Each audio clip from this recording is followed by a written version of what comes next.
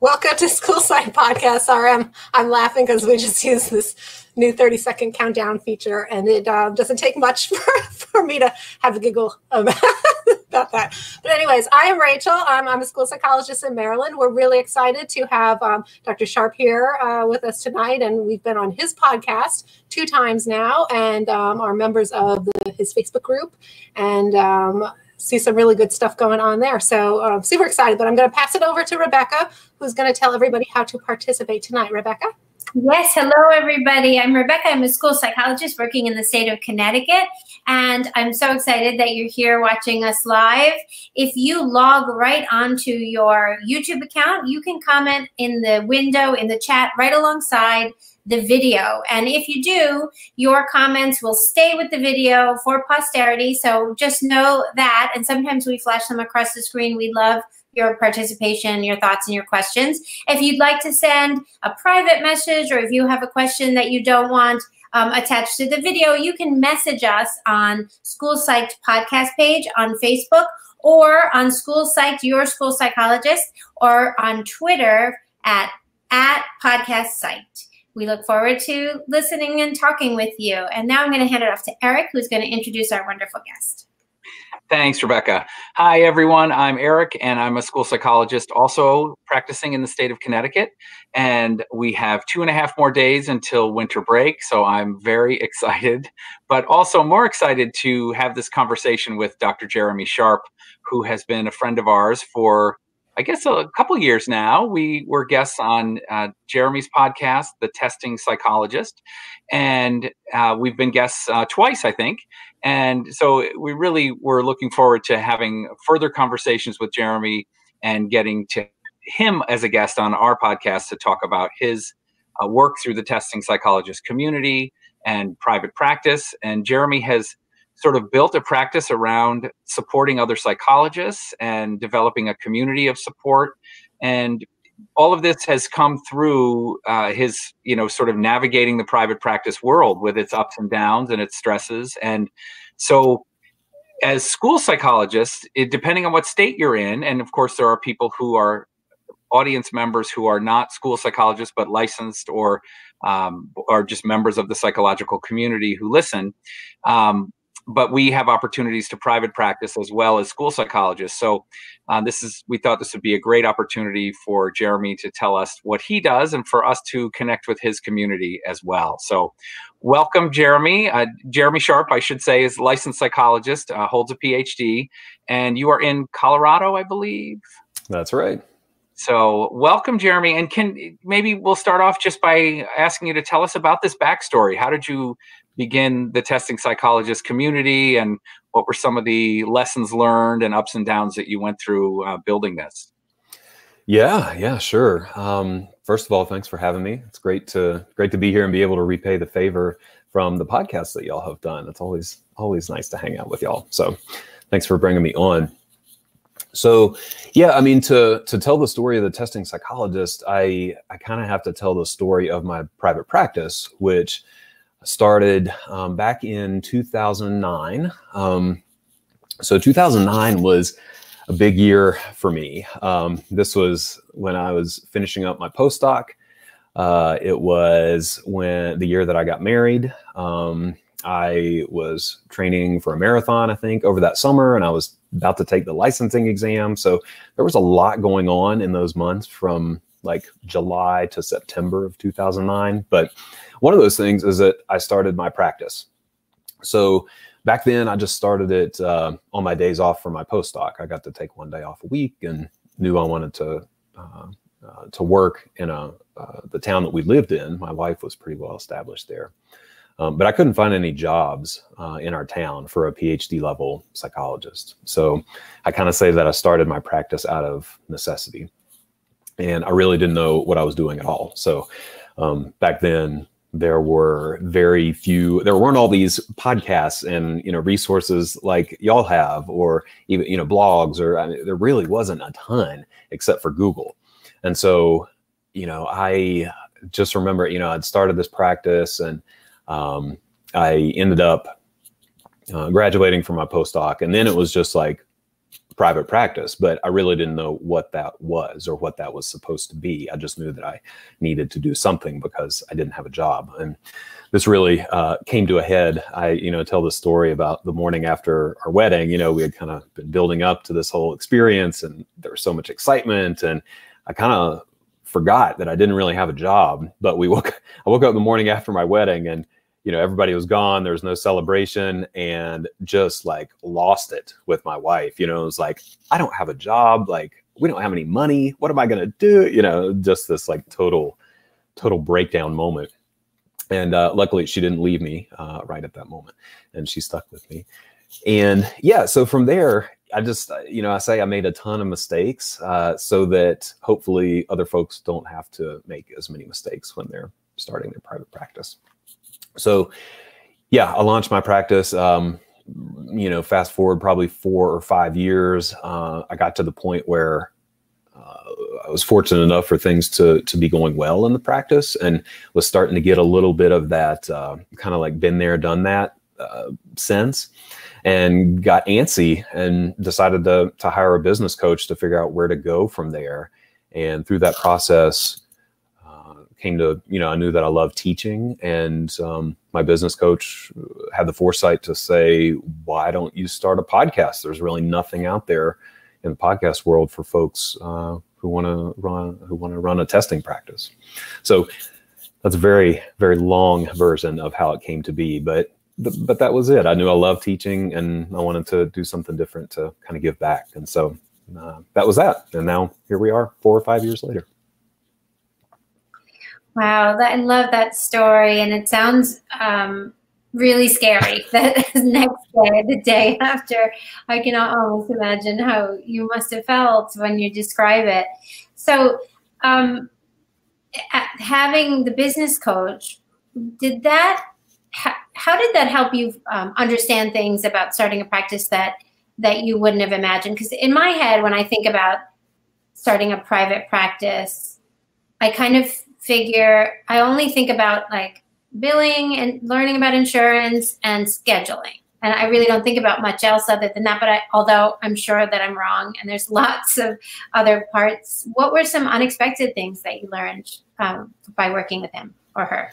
Yeah, great question. So, I mean, you named the easy stuff. That's the stuff that's right in front of our face, right? But what I focused on a lot, and what I end up talking with now my own consulting clients about, is really management of time and how to not work too much. I think when we think about starting a practice, there's that question of how do I get clients? But what I found is a lot more troublesome is what do I do with all these clients once they start coming?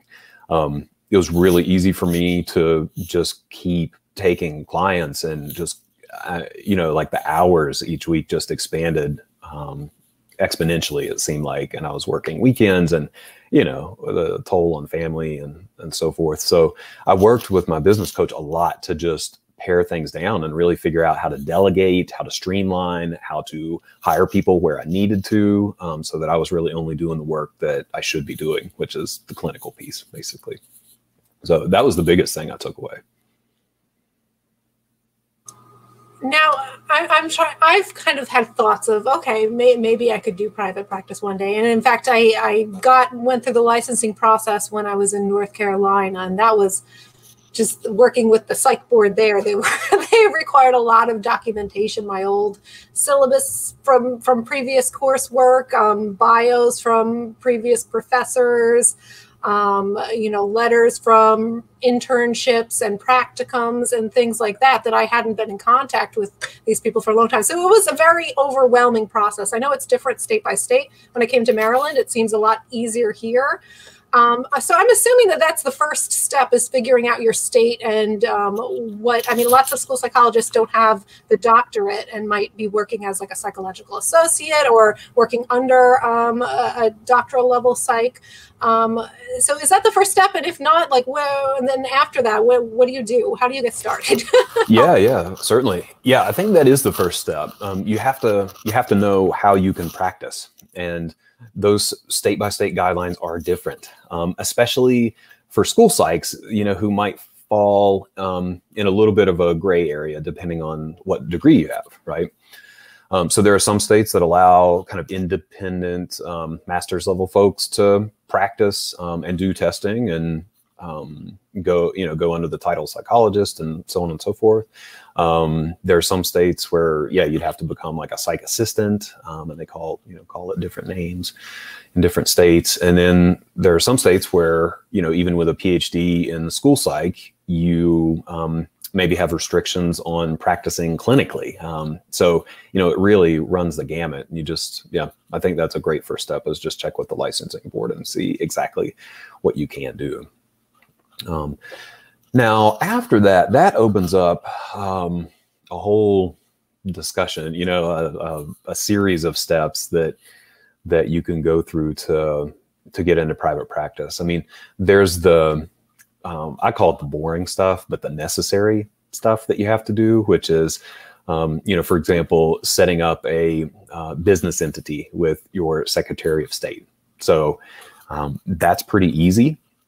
In most states, it's, you do it on the website. It costs a small to medium size amount of money, depending on the state. And it's usually pretty quick, and you can register your business. You just have to think of a business name, and there you go. You have a business. It's actually shockingly easy in many states to just start a business, which is kind of terrifying in some regards, but you have to do that. So setting up your business entity, and then that kind of flows downhill. Once you have your business name and, a tax entity, basically, then you can do all the other things that you have to do. So, I'm a big fan of, making sure that you have all your ducks in a row in terms of paperwork and, logistics before you start to do the fun stuff, like building a website, doing branding, doing logo, doing social media, anything like that. I always think it makes more sense to, like I said, get the basics out of the way before you start down those other paths. But they're all options, and I think they're all helpful when you're going into private practice. But when you really get down to it, you just need a business entity, and you need a license to practice. And these days you may or may not need a space, but most of the time you need a space to practice as well. So finding an office is important too. I know that NAS recommends a couple of different insurance companies, and they offer, I guess, good rates for school psychologists. However, I guess how much insurance you need kind of depends on some other things, right? Like how many clients you have or what kind of work you're doing. Do you know, how do you determine that with the insurance company, or is there some other way to decide how much? Yeah. So liability insurance is important. That's one of those pieces you need in place before you start. So in my experience, all the insurance companies are going to walk through that process with you when you apply, and even when you renew each year. So there are always options to put in how many hours you're working each week and how they break down, the delineation of responsibilities. And the rates vary. If you're part-time, then you pay less, and that's always nice. But yeah, they'll help you out with that process. Luckily, we don't have to decide. I will say this. I mean, most insurance panels or contracts that you might get set up in your private practice with other agencies or practices are going to require like they call it a 1 million, 3 million limit on your liability insurance. So that's just a little bit of guidance to make sure not to go below that. Okay.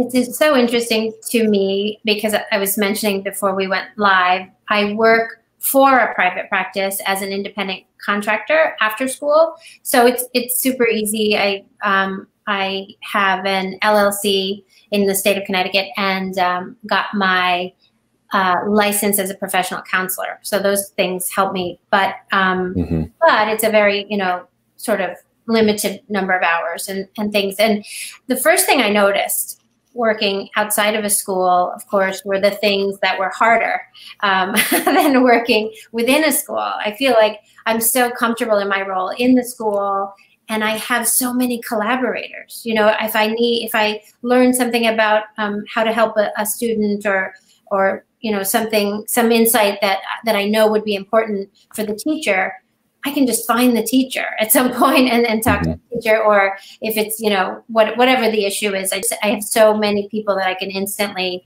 bring together. And it felt a little bit, as I started working outside of school, two things. One, it feels a little bit more isolated, and it feels like you're the emergency person in a way, because in the school, when I need more help, or when I feel like a child needs more help in some area, I can refer out. And then once you're the outside person, it felt a little intimidating that way. And I don't know if you've ever worked in a school, but could you speak to that a little bit about sort of being your own one-person support of a child, and how you are able to connect with other stakeholders? Yes, that is huge. That's one of those things on my why not to go into private practice slide. One of the big ones is practicing in isolation. I mean, it can be really hard emotionally and just practically, right? Like if you are the go-to, you're the emergency person.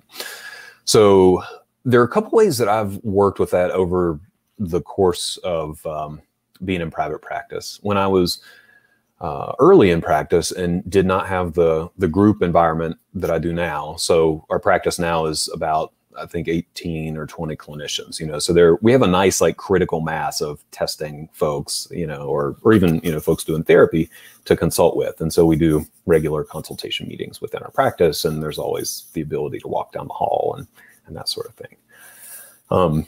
When I did not have that, though, one of the priorities was finding a consultation group. So I was actually part of 2 consultation groups for the first probably 3 or 4, maybe even 5 years that I was in private practice, where, you know, we met at least every other week, and just knew that, you know, I had those individuals to count on if I really needed clinical support or was feeling kind of emotionally isolated.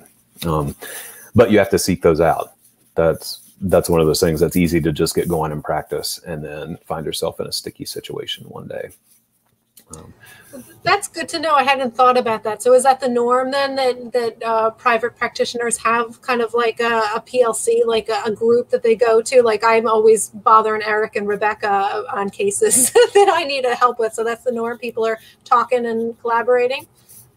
Yeah, in a group like ours, yeah, it certainly is. I mean, that's part of the culture that we have built, and that's a part of the expectation. When folks join our practice, they know that they're kind of obligated to go to consultation meetings twice a month. So we kind of build that in. I know groups run differently. So if that's something that y'all might be interested, anybody, you know, if you're thinking about going into private practice or joining a group in some form or fashion, that's certainly something to ask about. You know, what's the peer support look like, and what's the consultation look like? I don't know if it's the norm or not. I hope it is. Awesome. I see we have a viewer question. Nick posted a question that I was thinking myself too. This, in light of COVID, how has that impacted practice? And can you tell us a little bit about that? Yes. We were talking about this before we jumped on live, right? So I found that there's sort of 2 ways to look at it. The therapy side of our practice has been absolutely inundated with referrals. Like we cannot see people fast enough, and we're running out of people to refer to. I feel like all the therapists around the area are full, which makes sense, right? People are stressed out, they're isolated, they're reaching out for support. Testing, on the other hand, was a little bit more of a roller coaster. You know, early on, we shut testing down completely because we had no idea how to do it remotely and couldn't do it in person safely. So we shut that down for a month or 2 maybe. And then, you know, we had to figure out how to do remote, like direct to home testing. Did that for a little while. And then we figured out how to do like in-office kind of hybrid testing with masks and PPE and so forth. But now, you know, we're fortunately in an area that's, I think, relatively lower numbers than some parts of the country. And now the testing referrals are either right back where they were or probably even more. I think we're kind of booking further out than usual with testing. So on the whole, it's been busier, I guess is the short story. I know that by me, some of the districts in Maryland are seeing children for testing, bringing them in with PPE. My district is doing that and doing the remote assessment. And then some counties have said, no, they weren't equipped to it. They weren't comfortable, whatever. And so they're not testing children. And so what I've been hearing is that a lot of parents are going to private practitioners who are open for business, or, if you're not going to work with my son or daughter, I'm going to go elsewhere type of thing. So, yeah, I imagine it kind of depends on the status of the school system and what other practitioners around you are doing. But that's interesting. That's such a good point. One other thing I might add to that as well is that, I've heard that, I don't know how widespread this is, but I've certainly heard a lot of anecdotes about folks who are private pay in private practice have had a little tougher time, as people sort of trim their budgets a little bit, going through what we've all been going through. So that's just something to keep in mind. We have a primarily insurance-based practice, so that's helped, I think, quite a bit here. Yeah, but that's a great question. Yeah. Yeah, we had another viewer asking what particular steps you're taking to ensure safety during assessments. How's that going? What's that looking like? Oh my gosh. Yeah. I mean, it feels like a moving target, to be honest, depending on the week or the day sometimes. But yeah, I mean, I don't know that we're doing anything out of the ordinary compared to any other sort of healthcare business. We've got all the standard, masks required, hand washing, hand sanitizer, temperature checks, all that kind of stuff. We make people sign a waiver before they come in for their appointment. We have waived cancellation fees. Folks do get sick and don't want to come in. That's totally fine. So we're a lot more flexible with that. But then, I mean, gosh, I don't know how much detail we want to get into with, we're just being very careful with sterilization and cleaning of testing materials. Just the Lysol wipes all over the place, and the spray and the alcohol wipes, and and all that kind of stuff with, the blocks and the stimulus books and everything that everybody's touching, all the time. We're just like wiping down all the time. But related to that, with the time, it takes a lot of time, so we are budgeting, an extra hour for our assessments, just to do kind of clean up and set up and clean up to make sure that things are safe. I like your comment about waiving cancellation fees, and I had not thought about that, but that makes so much sense. You don't want somebody coming in for an assessment, taking some Tylenol, knowing that they're sick because they don't want to lose their money. So yeah, that's a good idea. Right. Now, one of the things, that I think is awesome about being in private practice is the flexibility. That's probably the biggest attraction for many of us, certainly for me. And part of that is, I know some psychologists who are, for example, testing outside. If they live in environments where that's possible, they can test outside at the client's house or at their office if they have that set up. So there's a lot of flexibility if you're kind of willing to take those measures. Yes, I've done some testing outside at my schools too, and before the weather got a little bit too cold. But I know. It was good. We had a comment going on. I wanted to share that on your Facebook group too. I see a lot of people posting, especially earlier on, their own office setups with COVID and stuff, and some really kind of interesting kind of fixes for some stuff. So I think that was good to see. And then we had a question. Okay, so I think this is taking us a little bit out of COVID, but the beginning steps that make the most difference for acquiring clients early on. Thoughts on that? Yeah, certainly. Yeah, I love talking about that. So, when I think about, to me, that kind of falls under the umbrella of marketing, right? And how you get clients.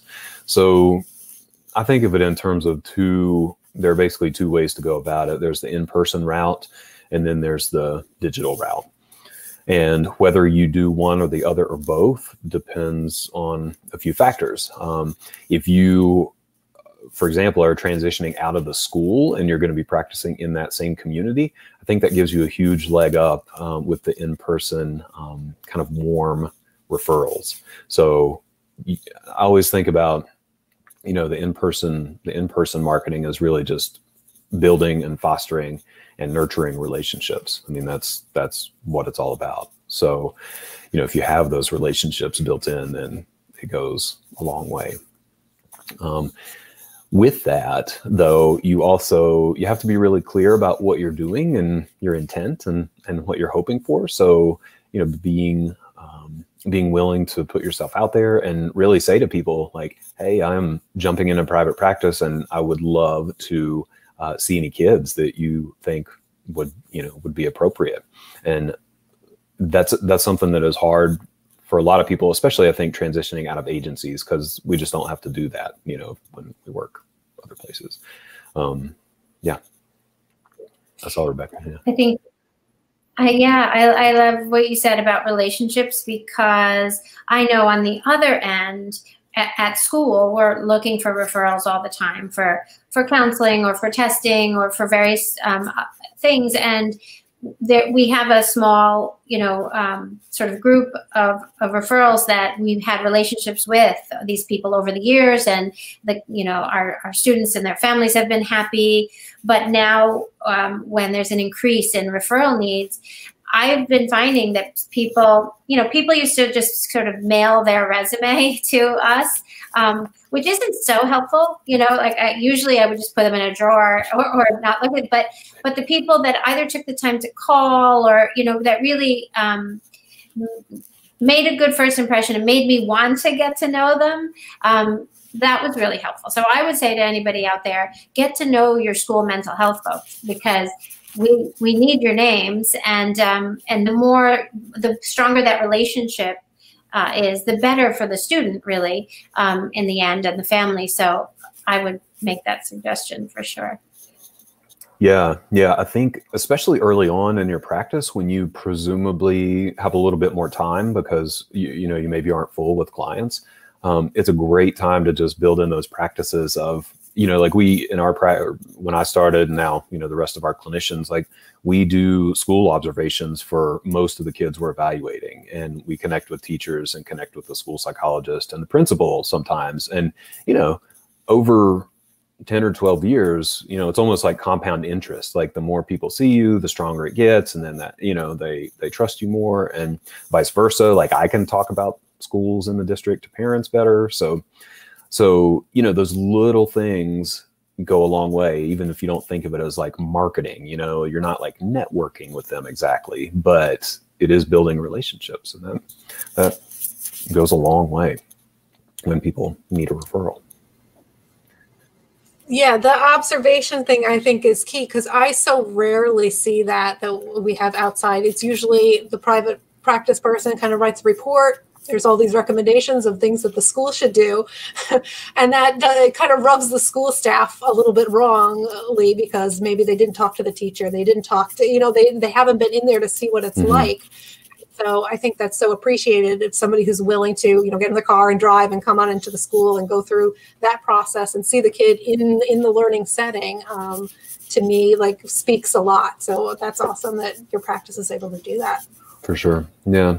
And one thing that's super simple that I always try to build into conversation with teachers or school staff is just that question, like, what would you really like help with this kid? If there's anything that we could put in this evaluation to help you, what would it be? And then it gives you it's a nice sort of direct line to being helpful, which is always good in this whole process, right? So, I think I'm not sure how many of your evaluations end up being independent school requests, like what we call IEEs in Connecticut, versus parent referrals. But we do have some procedures that are required if the school district is asking, the private clinician to do the eval. The observation is required to be a part of that. There's sort of some standards that are expected. So that's important. And that connection, if you've already got that connection, that relationship, that makes that all the more easy to go in there and be a part of the learning community as a team, right? I'm wondering, with your evaluations, I would love to talk a little bit about your testing psychologist community, and then how your practice, in particular, your focus went to evaluations versus therapy for you as a practitioner.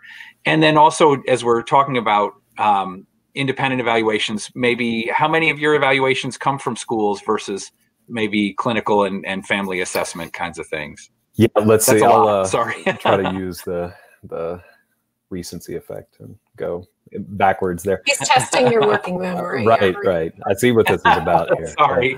Let's see. So we don't do many IEEs, like formal IEEs. I'll probably get maybe 2 a year, if that. That's not, I don't know if there's just not a big market in our area, or if maybe they're going to other folks. I'm not sure.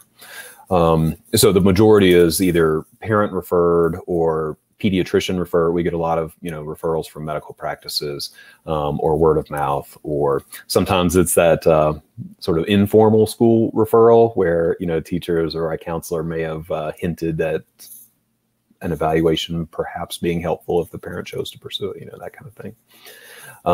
So that's the majority, I'd say, are just clinical or sort of outside referrals. And then as far as my transition to testing, that was, it was a consequence, I think, of just recognizing what works best for my personality. So, I started out with a nice mixed practice where I was doing probably 20 or 25 therapy clients a week, and then like a couple evaluations a month. When our first kid came along, I found that my emotional energy was much less than it was before that, and my level of alertness and so forth. So, when I figured out that I could do more testing and not have as many face-to-face hours and get to, basically spend half my time just writing, that was very attractive. And I found that it worked a lot better for the family. And it allowed me to have a much more flexible schedule. So I think, I think of it like it just took a long time to sort of circle back around to what I really am good at. I always I joke with my wife that, cause she's a therapist as well. And she's like a real therapist, she like actually helps people in therapy. I don't think I was a very good therapist. I think I should have maybe been like an engineer or maybe a computer programmer, but I got into psychology, and testing is like as close as we can get to that. So it worked a lot better for my personality, and it was a great service to the community. So those kind of dovetailed and ended up working out. I think there was one more question before that, but I can't remember. That was pretty good. And I love that. I mean, I sort of am very similar. I love chatting with kids and families, but I think my skill is in assessment, a little stronger than, therapeutic intervention. I tried working at an agency for 1 year, just as I finished my master's, and went right back to the school. So, but yeah, and I love that idea that, that engineering piece. I think those of us who really do love testing and assessment, there's something in that, puzzle solving and something there that we connect with. Well, so my other question was really about the community that you've built. So you've really built this amazing network that, of training others and supporting others in the field. So maybe I would love to hear more about the Testing Psychologist community and your website and the work that you're doing there. Sure. Yeah, it's been such an amazing journey to see where this has gone. So, I talked at the beginning about starting the podcast 4 or 5 years ago, and, the Facebook community right along that time too. And it was really just meant as a place for testing psychologists to come together and share thoughts and resources and give one another support. And, when it started, it was me like private messaging my 20 psychologist friends from Facebook, like, hey, I did this thing, join and, say stuff so it looks like it's real, and now, like a few years down the road, it's incredible. There's like thousands of psychologists in there, and every day it's awesome to see them, they ask questions, like somebody's always got an answer, or a resource, or some emotional support. I mean, it's been incredible. And it's also let me, just like y'all have experienced, just connect with these experts in our field and ask them questions, and they answer them, and it's like magic, and then I get to share that with people. It's the coolest experience that of the work that I do. It's incredible. I love that. It's funny because I follow it frequently, and the other day or a couple days ago, Dr. Reynolds had comment on something, and then Dr. Bojan commented back, and I was like, those two, I was just like all for it. I was like watching this conversation between these two like amazingly brilliant psychs, and I'm talking to Eric Rebecca. I'm like, check out this conversation, like it's so interesting, and so I just love it. It's fun. It's so cool. Yeah. It's incredible to see those guys, these experts like jump in the group and are actually answering questions, and, a little bit of kind of freaking out, fan persondom, but yeah, I mean, it was really just born because like I said in the beginning, did not have any resources, and especially with testing, specifically, there just wasn't a whole lot out there about how to run a practice with assessment as a big component. And just been fortunate that it seems like people are taking some benefit from it. For sure. We're big fans of the podcast too. We there's been some episodes that I've, saved for myself because I've learned so much, and I like to go back.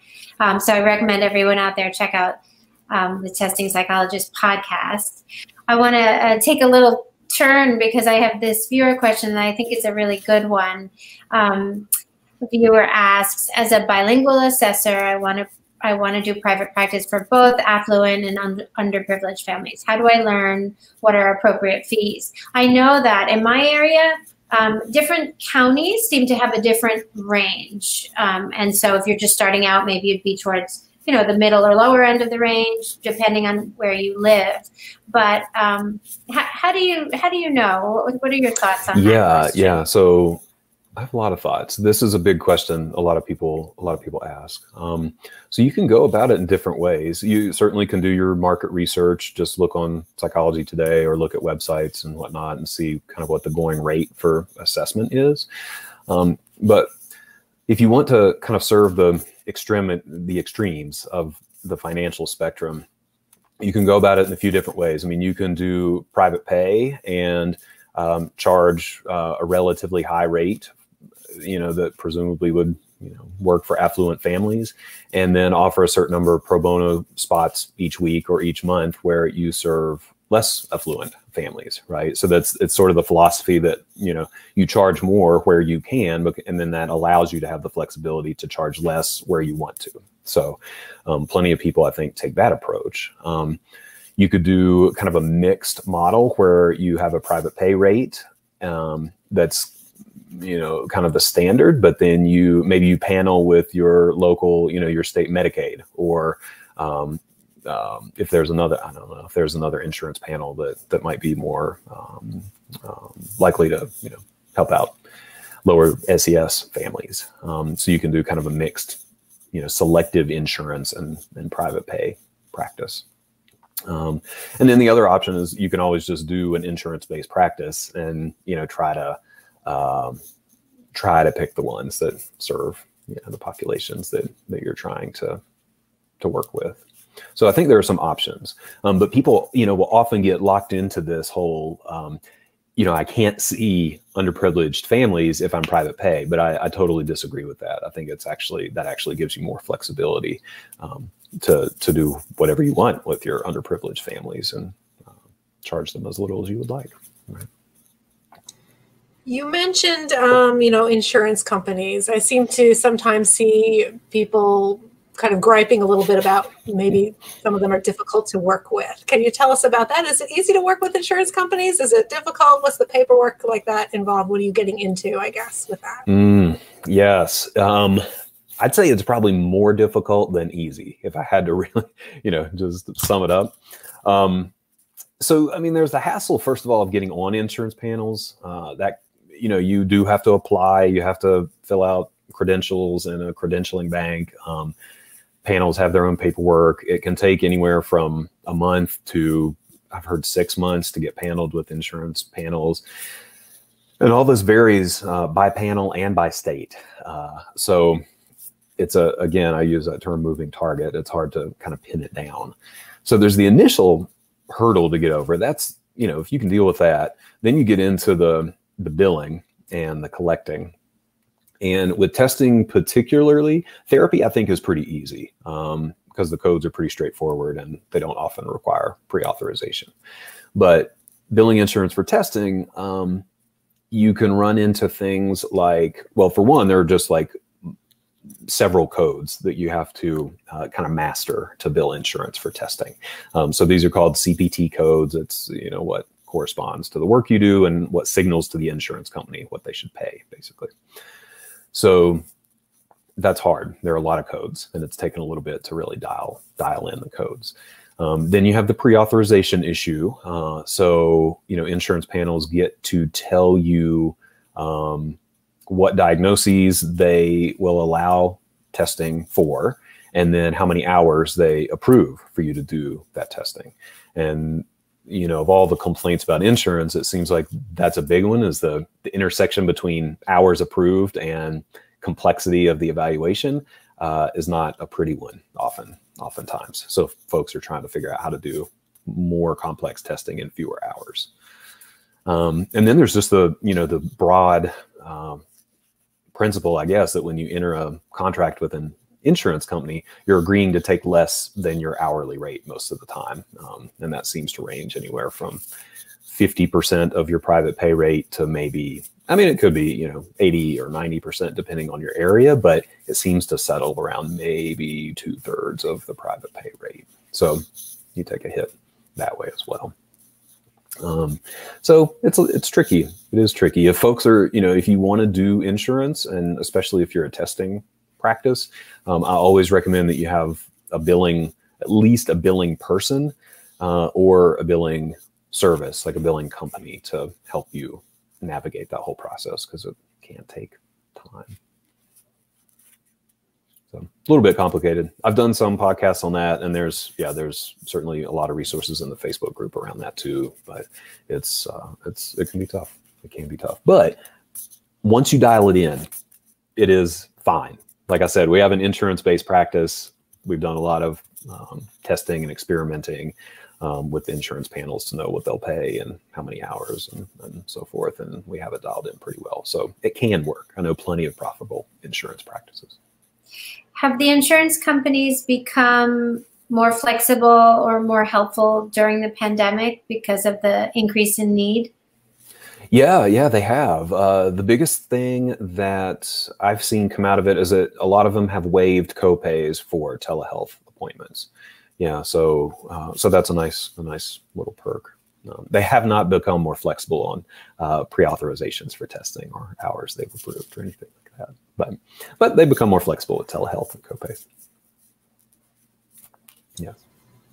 We had a good viewer question too from Nick that I wanted to show up here about, in your practice, how do you change your approach for diverse clients? And I'm wondering too, if you're overseeing a bunch of psychologists and, psych associates and whatnot, as the boss and whatnot, are you guys going through like diversity trainings? Are you doing, the schools right now are revving up a lot just because of things going on. There's, book clubs and discussions and all sorts of stuff. Is the private world kind of involved in that self-study type of piece and training and learning in that area?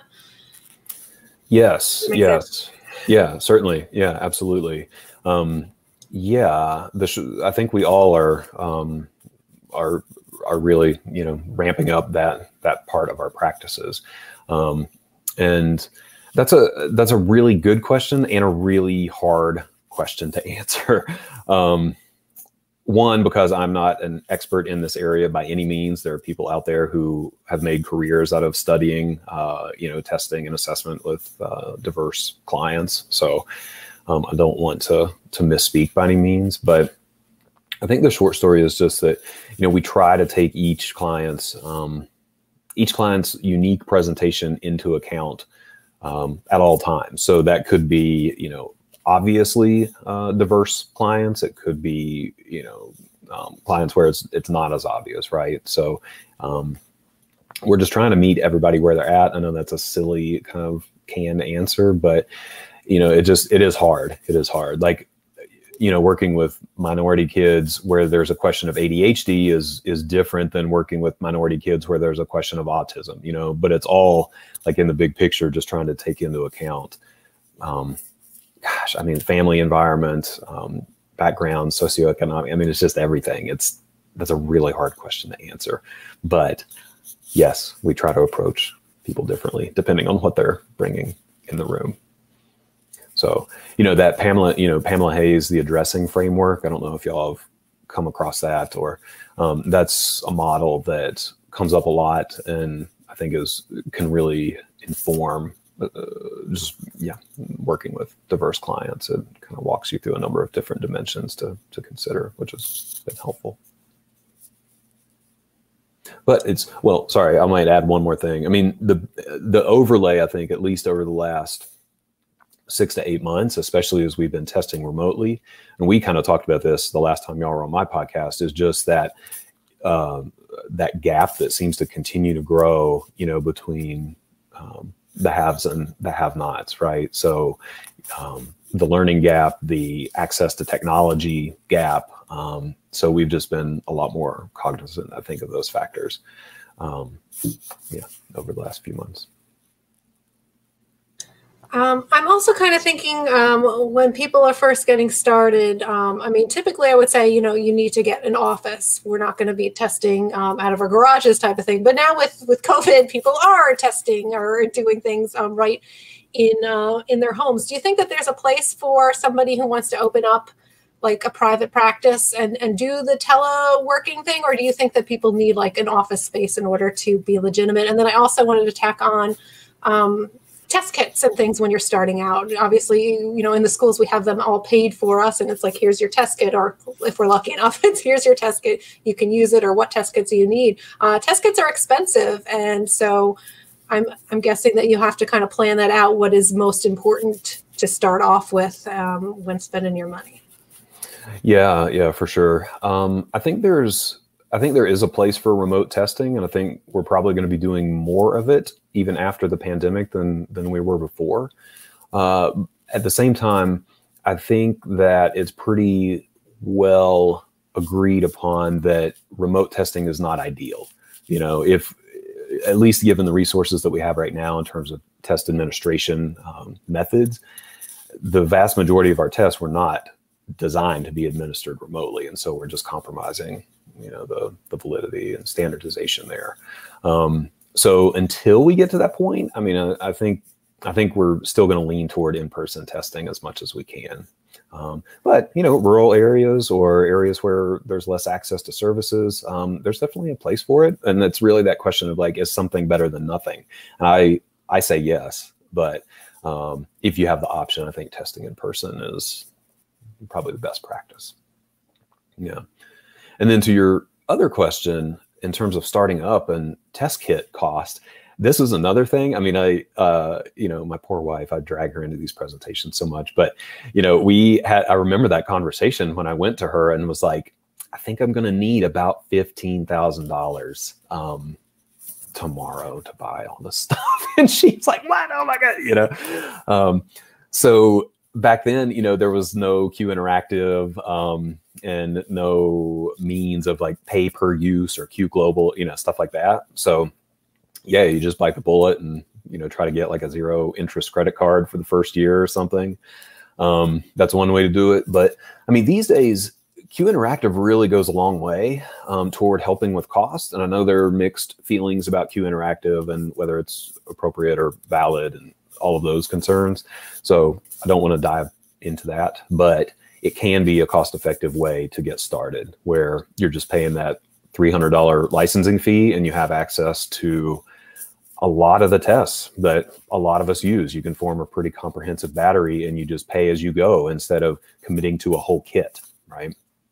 Now, if you're, doing autism assessment, there's no way to get around buying the ADOS. If you want to use the ADOS, that's pretty expensive, but you might have to buy a few things here and there, but Q Interactive can help a lot. I worked with Pearson to develop a little like cost calculator. And I think we found that the tipping point over the course of 5 years is if you're averaging more than 2 evaluations a week, then it's more cost effective to buy paper. But if you're doing less than 2 evaluations a week, Q Interactive is going to be more cost effective for you. So yeah, I mean, especially starting out, I think as you're ramping up, it's easy to put out $1,000 versus $15,000. It strikes me that it requires a lot of courage, it seems, but it worked out so beautifully for you. And I also think your wife sounds like a rock star. So I'd love to give her a shout out. She is absolutely a rock star. Yes. It raises it makes me think of something though, Rebecca, when you say that, which is, I think a lot of us, especially if you're coming from an agency, like the financial part is so scary. And it's like, oh my God, like you spent $15,000 on testing overnight. Like, how do you do, or my office is going to be $1,000 a month, like the numbers start to add up and it gets really scary. And I always try to work with people. I say like a lot of anxiety can be solved with math, and, that number or the number, like they get overwhelming, but a lot of the time, if we can just like break it down and divide by, how many clients you would have to see, it actually becomes a lot more manageable when you realize that, yeah, it might cost $15,000, but if you bring in $1,500 per assessment, that's going to pay off pretty easy, 3 or 4, 6 months. Yeah. So it's not as scary as that. That's great for schools too. We're all sort of, those of us who haven't gone to iPads and Q Interactive yet, we're trying to figure out what that's going to cost and what that'll look like, buying, $8,000 in protocols next year versus, buying the licenses and the iPads and all of that. So that's good to consider, calculating the cost. That'll help us make that decision. Sure. Yeah, I'm not sure if you do show notes or resources or anything, but I'm happy to give you the public version of that cost calculator if that would be helpful. Yeah, that would be great. Awesome. Thank you. I posted kind of a last call for questions. Anybody watching that has anything. But can you think of any other words of wisdom for somebody that might be kind of embarking upon this? Other than, of course, I think everyone needs to listen to your podcast to get more in depth with some of this stuff. Right. But any like common mistakes that you see either on the message boards or just in general? Oh gosh, yeah. I mean, there are a few. I mentioned earlier just that whole thing of getting busier than you want to be. Which seems like a far cry from starting out, but it happens quickly. And especially, if you are doing testing, we get stuck in this trap of not making time to write reports. That's probably the biggest thing. That's the biggest complaint and or request is like, how do I streamline my reports? How do I do this faster? Because people aren't setting aside time to write reports in their schedule because it's not face-to-face hours. So it's so easy to just book, your week with face-to-face appointments and then not save time for report writing. That's probably one of the biggest. And then the other is just, the financial piece, especially if you're taking insurance. But even if you're not, it's always, I tell people often that there is a lot of emotional energy wrapped up in money and people have different relationships with money. And so I think it's worth it to do some of your own work around money and attitudes toward money and setting boundaries around money and things like that. or else you're going to get yourself in trouble. You know, you're going to like not charge cancellation fees or not collect if somebody has a bigger balance than they expected, or if they don't pay for services, you're still going to want to give them the report. You know, there are a lot of ways that money really gets in the way, and emotions really get in the way. That's probably what it's about. So yeah, those are just a couple. But for me, I mean, it's totally worth it. It is totally worth it. You know, I don't think I could ever go to a job. You know, I don't know. The flexibility is incredible. The ability to really make all your own decisions is really nice. Financially, you know, it's more beneficial. You can generally work about half as much and make the same amount, or, you know, flip that, work the same amount and make twice as much. So there are a lot of advantages to private practice. My schedule has changed so much over the years, you know, from working all the days, all the hours, to 3 days a week, to 4 days a week, to whatever. I mean, you know, you can do whatever you want. And for me, that's valuable. I love that. Just, I mean, I'll retire from my school district eventually, but you know, I'll stay in the field, I'm sure, in some area, you know, and just, there's a lot of perks to, you know, being able to work for yourself, and it sounds great. And you've set such a good example, Jeremy, of how you've done this, and then just helping others do the same. So we appreciate the Testing Psychologist, your website, your Facebook page, and your podcast. It's really been great. Thank you. Yeah. Thanks so much. I mean, this is a fantastic opportunity. I love hanging out with y'all, and just appreciate the venue here to talk with y'all. Yeah. What do you think about the live format? I know you're not live when you do your podcasts. It's true. Yeah. I mean, I was scared before we got onto this thing, but we are intimidating. You are totally intimidating. That's a big part. No, it's I do like live because I love the live questions. This is really cool. You know, that's the thing with podcasting. You're just sort of like talking into the void and hoping somebody listens when you release it, right? Like, I like this this feedback where people are, you know, it's more interactive. That's really cool. For sure. All right. So I want to remind people our next podcast that we've got coming up is on January 3rd. And we have Dr. Julie coming to talk about trauma. So hope to see everybody there. I don't think we have any last questions. Any last thoughts? We're good, everybody? I think so. Thank you so much again. This is awesome. And thank you so much, Jeremy. Great to see you. Thank you all. Happy holidays. Yes. Happy holidays, everyone.